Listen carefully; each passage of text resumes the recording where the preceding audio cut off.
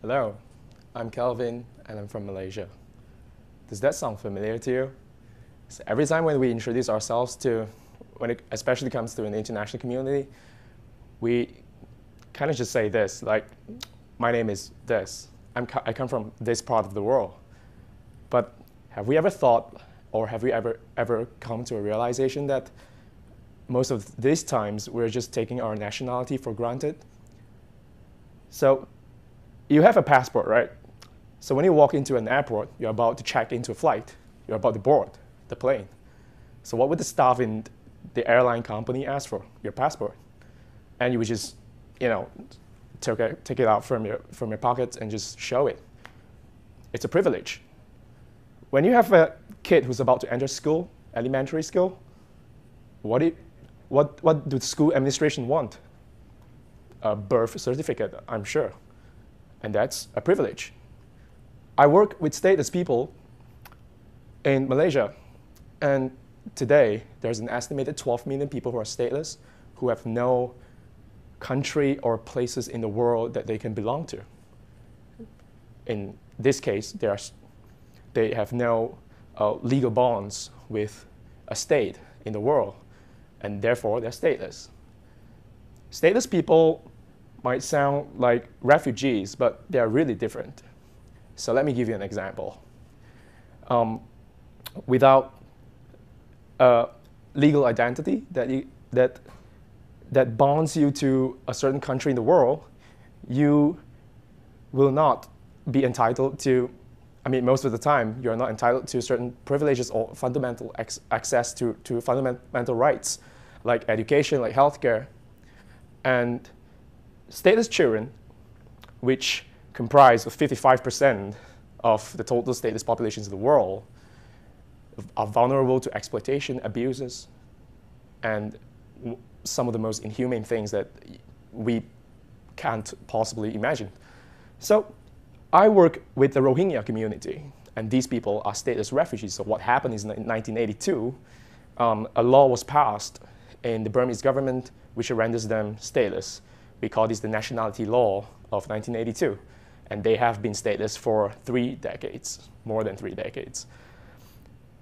So they started fleeing the country of Burma, and they dropped by at the various countries in ASEAN and as well as Bangladesh and India. And in Malaysia, we have about 80,000 Rohingya refugees right now. And we have a saying with these refugees. When we describe them, or when we interview them, they always mention to us. So when we ask this question in interviews, we ask, what do you normally do? So they say, we just sit all day. So we start realizing that there's a huge degree of inactivity within the community of these refugees, which I would like to call underutilization.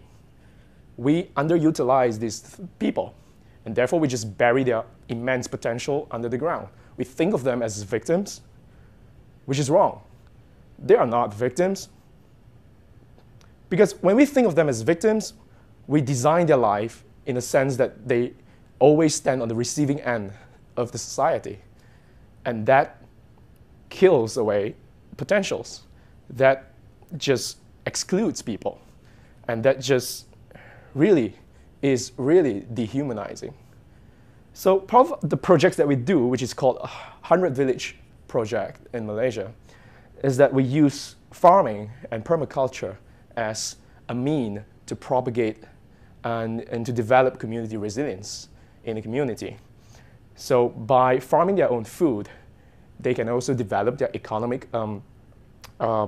activities in terms of selling extra surplus to the market, local markets.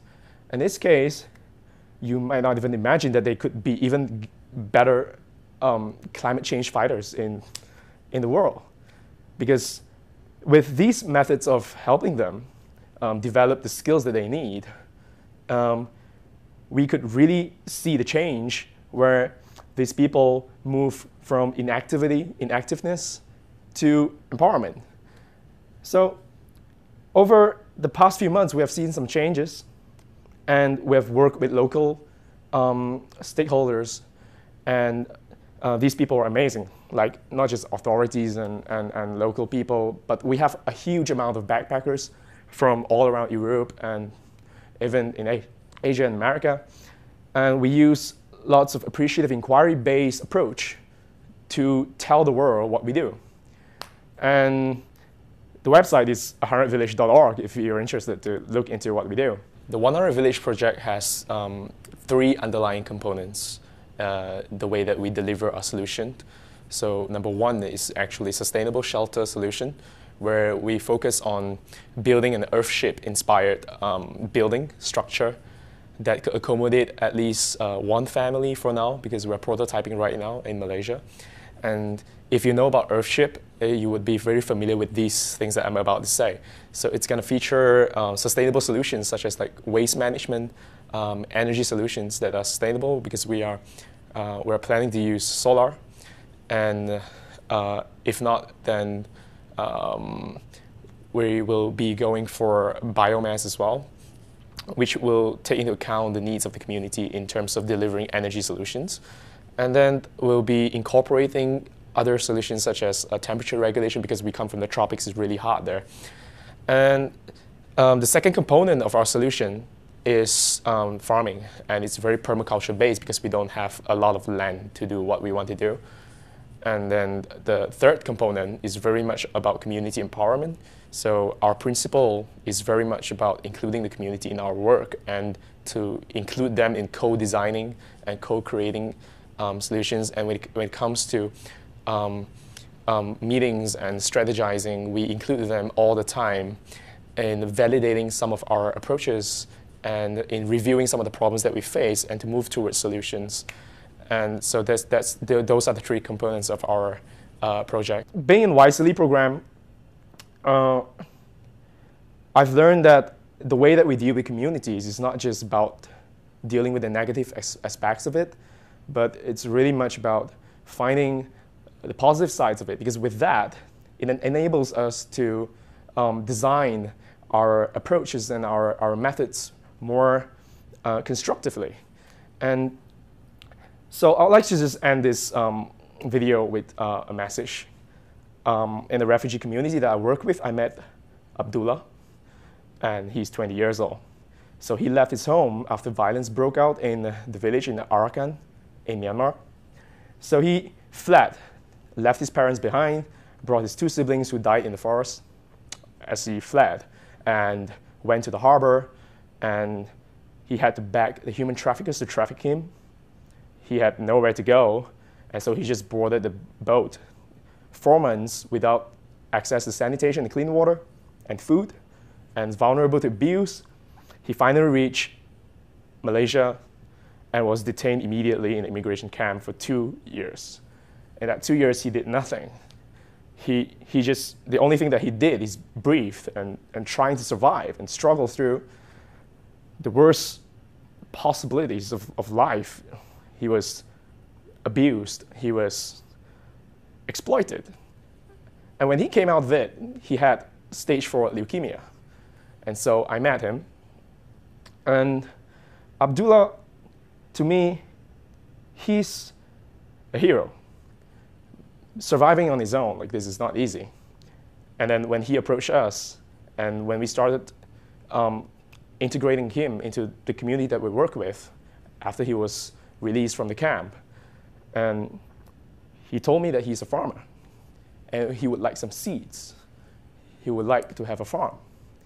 And that just shows how hopeful it is, instead of the conventional way of us thinking that these refugees have nowhere to go and they're just stuck in the legal limbo.